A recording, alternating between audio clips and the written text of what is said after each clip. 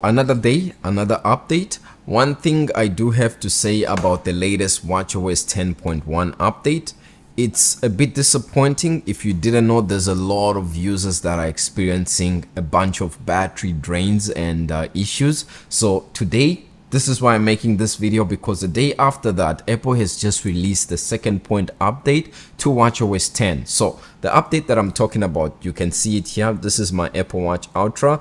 I'll talk about this maybe later in the video, but you can see if we go to settings, go to general and go to where it says software update, we have watchOS 10.2 beta. Now, this is the first developer beta. If you're a public beta tester, then expect this update to be coming out pretty soon. It sometimes takes a few hours, or in most cases, it comes out the next day for public beta testers. Now here, in case you want to see the download file size, it's actually pretty easy to see. And on my device, if I go back and go to where it says storage right there, you can see watchOS 10 beta 2 is taking up 756.9 megabytes, so it's more than doubled when it comes to the actual download file size. And I'll be happy to tell you that this is not all that Apple released today. In fact, they released a number of updates, and you can see them right here on the operating system page: iOS as well as iPadOS 17.2.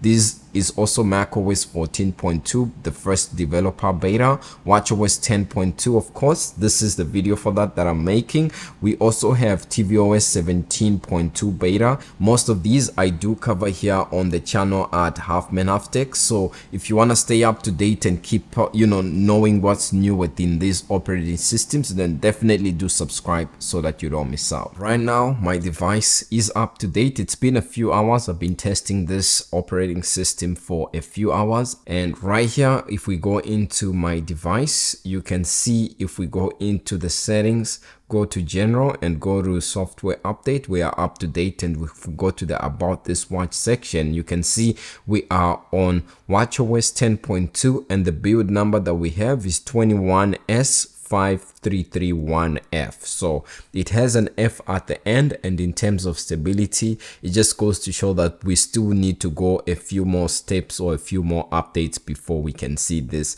being released to the general public. Now, in terms of new features and changes that are here, there isn't a lot. In fact, there is one really good major change that has been implemented, and that has to do with contacts. And one of the changes that I noticed when I was using this device, if you try and do the name drop, you notice the animation comes faster, and also the vibration, that the haptic feedback or the vibration your watch makes is more prominent. So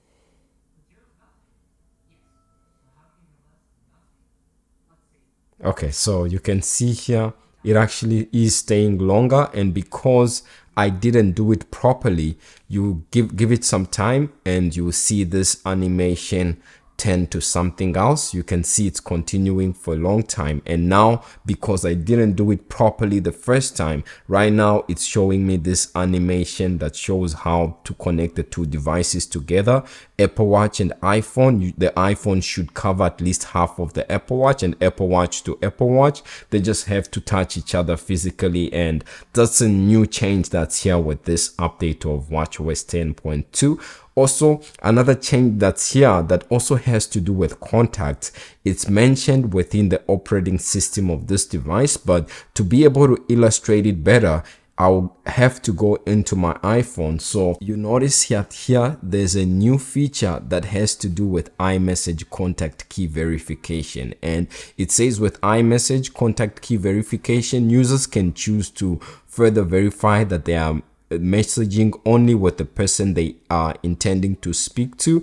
And this is a feature that was announced in December last year, so it almost took Apple 1 year to be able to deliver this to the Apple Watch and to the iPhone and to the Mac as well as iPads, because as long as you use iMessage on those devices, this iMessage contact key verification is enabled. And this is a feature that's mainly supposed to be used by those that are highly targeted by hackers or cyber criminals, such as government officials, activists, journalists. So this is a good one, and the way you actually activate this feature is really easy. So on your iPhone or on the watch, it's hard to do, so I'll demonstrate that on the iPhone. If you go into, for example, your messages and select the message that you want to do this feature or enable contact key verification, if you are going to be talking like sensitive stuff with tech hype, if you go all the way down,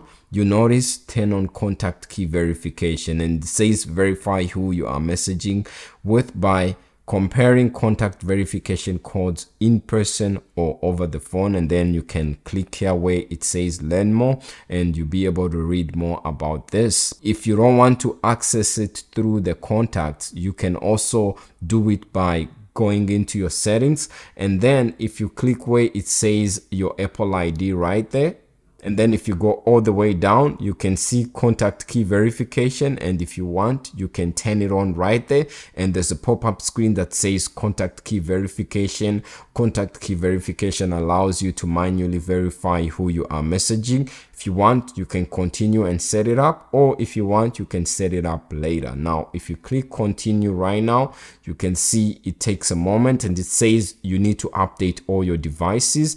This is my MacBook Pro that hasn't been updated to the latest macOS 14.2. We also have my iPhone 6s that is not yet, it just says this device cannot be updated to the latest version of iOS. So you can see it tells you whether the device supports this, and it's a good thing because my watch is not showing up because I just updated it to watchOS 10.2. So as long as your iOS device, your watchOS and macOS device are updated, they are not going to show up to here or on the list of devices that are supposed to be updated. Now that's a good thing. Before I can turn on contact key verification, basically I'll say okay for now so that I don't have to turn it on. But another cool thing that I wanted to share with you that's here within this update that carries over for focus, because I set my Apple Watch to mirror my iPhone when it comes to focus, has to do with music focus. So if we go to this focus section,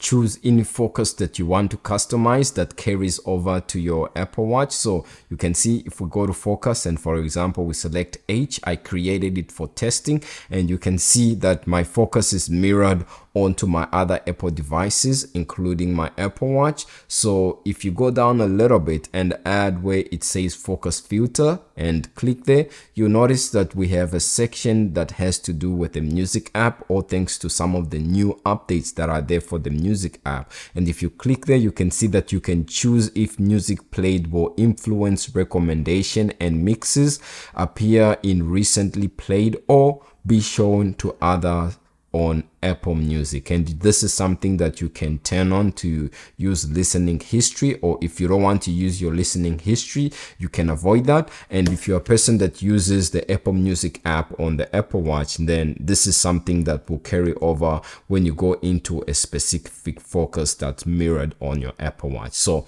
that's pretty good, and it's a good thing that's here with this update. Now, other than that, there isn't really much that's changed when it comes to watchOS 10.2. A thing that I don't like about this update is that Apple hasn't really mentioned much about watchOS 10.1. Maybe it's because since watchOS 10.1 just came out and people are just realizing that, hey, even if I have the new Apple Watch Series 9 or the Apple Watch Ultra 2 that just came out, my battery is like draining in 3 or 4 hours. The release notes of this watchOS 10.2, even though it's in beta, doesn't mention that Apple is trying to combat that using this update. So maybe before watchOS 10.2 comes out officially to the general public, Apple might release an update to fix some of the battery issues, like watchOS 10.1 point something, just to try and fix that battery issue, because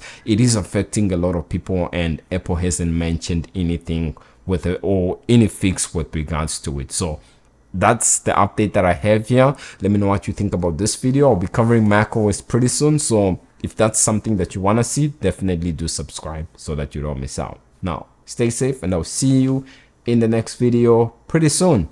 Peace.